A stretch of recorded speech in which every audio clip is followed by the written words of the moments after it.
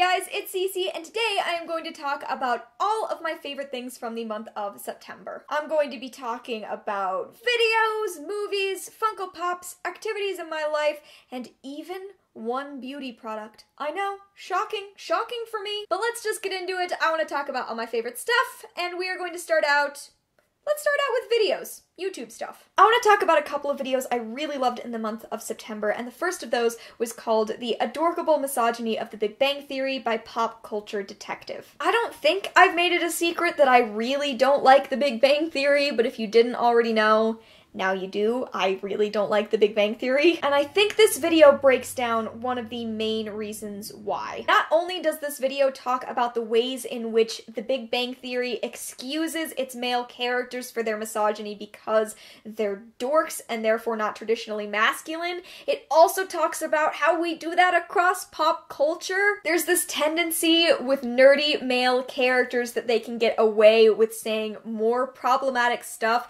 if only because they're nerds, and so it's just, for some reason, perceived as less terrible. Like, if a man is perceived as more effeminate than when he makes sexist comments, it's just coming from a place of hurt. Some of the scenes that are talked about from the Big Bang Theory in this video, like, disgusted me, but honestly, it is a super fascinating discussion of this and the larger issues in pop culture in regards to these characters. I highly recommend this video. And the other video I want to talk about is a video essay called The Complex Feels of Guardians of the Galaxy Volume 2 by Lindsay Ellis. Lindsay Ellis is one of my absolute favorite people on YouTube. She constantly does super fascinating video essays on movies. I just adore her. But this is the only video of hers that I've ever watched that made me tear up. Lindsay has a reputation for being more cynical in her discussions of the media that she consumes, and I love it. I love her biting sarcasm when she talks about film, but this video was really emotional. She talks about the things that weren't so strong about Guardians of the Galaxy Volume 2, and also discusses the really intense emotional connection she had to the movie, considering that she lost her father just over a year ago. This video perfectly captured my feelings on the highs and lows of this movie. I love Guardians of the Galaxy Volume 2, but I have issues with it that she points out, plus she breaks down some stuff that I loved about the movie, but couldn't put into words. If you liked Guardians of the Galaxy 2, I recommend this video, plus I recommend Lindsay Ellis's channel. She makes such great content. A channel that I found in September that I really want to recommend is Musical Theater Mash. It's run by a great guy named Tommy. Tommy talks about stage musicals, about movie musicals, and there are so many different types of great videos that he does. I originally found him through a video called Great Songs from Musicals You've Never Heard Of. I also really loved a video he did where he ranked various performances of The Witch from Into the Woods. I love the way Tommy talks about theater. These are super informative and, like, honestly educational. So much stuff that I have learned about the history of theater by watching some of his videos. So if you also love musical theater, then I recommend that you go check out Musical Theater Mash.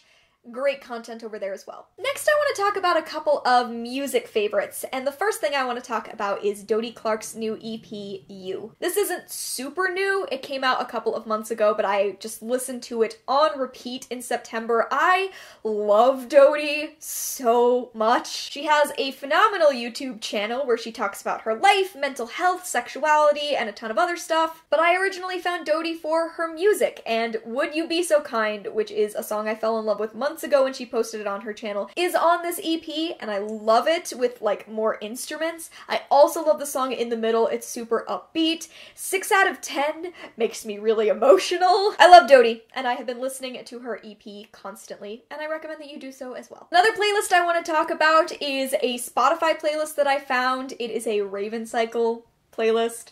Shocking that I've been looking into those, but it is called A Summer Searching for a King. I found it's really difficult to find Raven Cycle playlists that feel like they have the mood of the series, and this is my favorite one that I found, if only because it matches my personal taste in music so well. I had so many of these songs I loved already, and I got to add some new ones to that mix, plus some of them I would be listening and my jaw would just kind of drop because I'd be like, that's perfect. I understand exactly why this song is on this playlist. So yeah, if you have been on the search for a Raven Cycle playlist, I recommend this one. It is quite good. Honestly, even if you don't like the Raven Cycle or you've never read it, this is a really good list of music, so just check it out anyway. Let's talk about a couple of TV shows that I loved in September. First of all, I've got to talk about So You Think You Can Dance. So You Think You Can Dance is arguably my favorite show on television, despite the fact that it's a reality show. I have been watching it since season 2.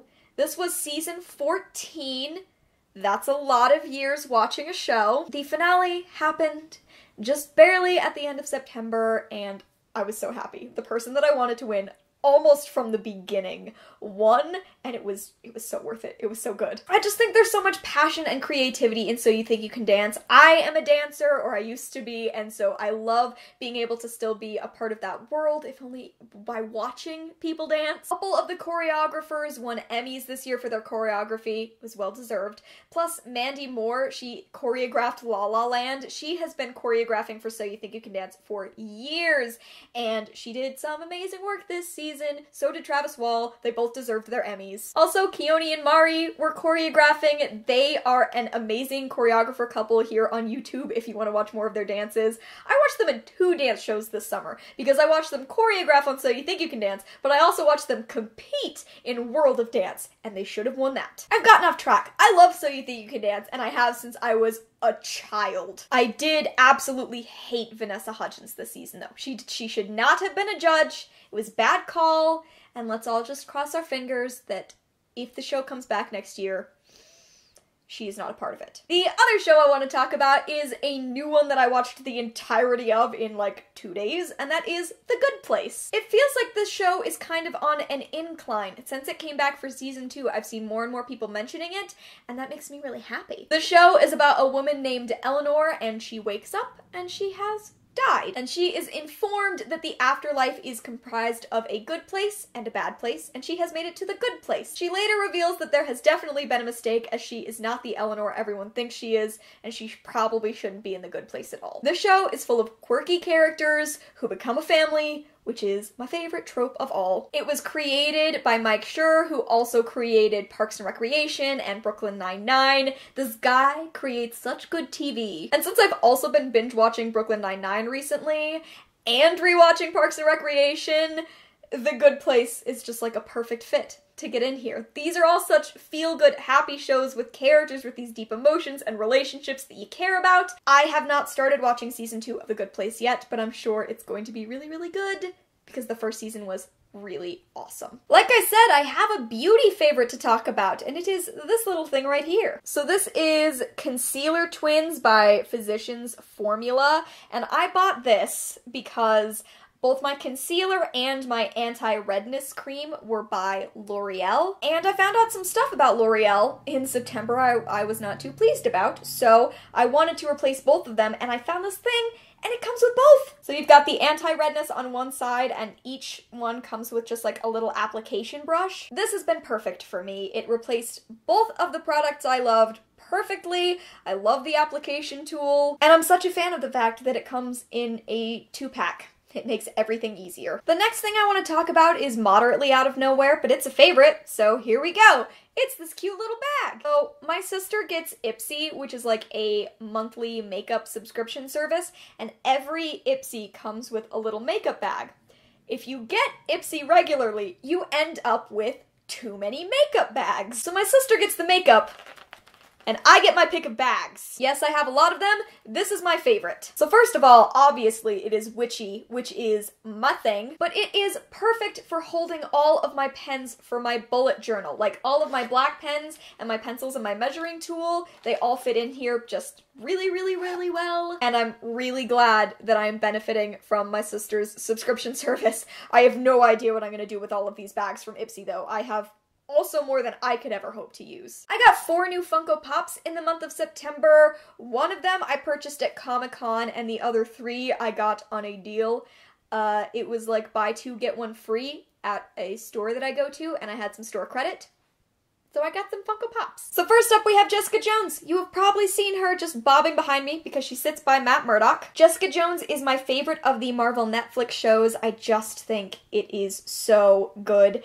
And I think she's really cute with her scarf and her hoodie and her boots. I love Jessica, and I still love that the Marvel Funko Pops bobble.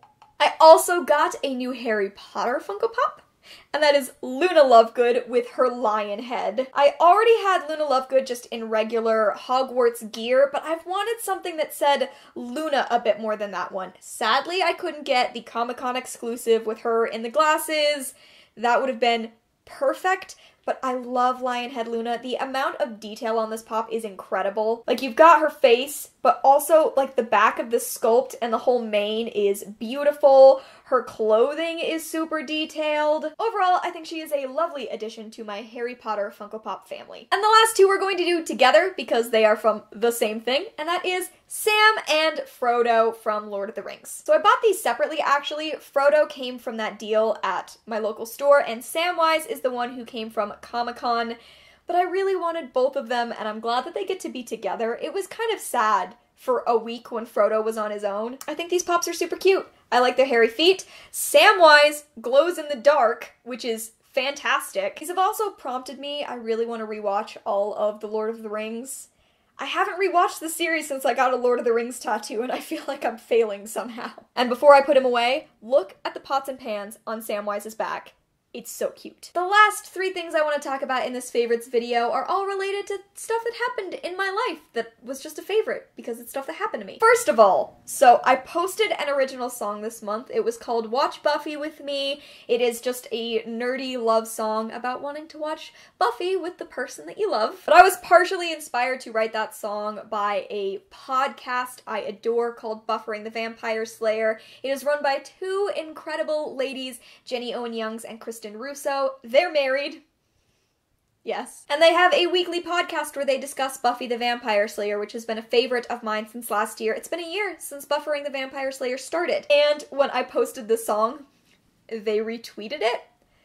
And it was basically all of my dreams come true. I just wanted to share that because it made my day. Another favorite thing in September was that I was at Salt Lake Comic-Con and I did so much cool stuff there. My fantastic friends Brian and Paige invited me to come along. They have a booth every year, and so I got to experience Comic-Con from behind a booth, which I highly recommend. Sitting behind a booth at Comic-Con was this really fantastic experience where you would just say that you loved someone's cosplay or their shirt, and they would come up and talk to you about whatever it is that you both loved. I didn't have a single bad experience. I talked to so many people about the way that they made their cosplay, a thing that they were super excited about. It was just an experience full of so much passion about stuff, and it made me feel better about humans in general. My friend Paige, by the way, is a wonderful artist that you can follow on various places. She goes by Pop Culture Artisan, so you can follow her on Instagram, on DeviantArt. I will leave links to her stuff down in the description below. Paige and Brian are two of my absolute best friends. I was the maid of honor at their wedding, and it was really cool because we all go to conventions, but we've never done one together. So I really liked being able to do a convention with them. Plus, I got to cosplay all 3 days, and that was pretty fun too. And my final favorite thing about September is that I hit 25,000 subscribers! Ah, you guys! I appreciate so much the people who care about the content that I make on here, and hitting that point was just like a really, really big deal. So if you are a new subscriber or an old subscriber, thanks for sticking around. You were all my favorite part of September. Thanks! Okay, there you go. Those are all of my favorite things from the month of September. I hope you enjoyed hearing all about them. What were a few of your favorite things in the month of September, whether that's a book or a movie or a show or just a thing that happened? Let me know down in the comments below. What did you think of some of my favorite stuff from September? Thank you so much for watching. I hope you enjoyed, and I will see you in another video very soon. Bye!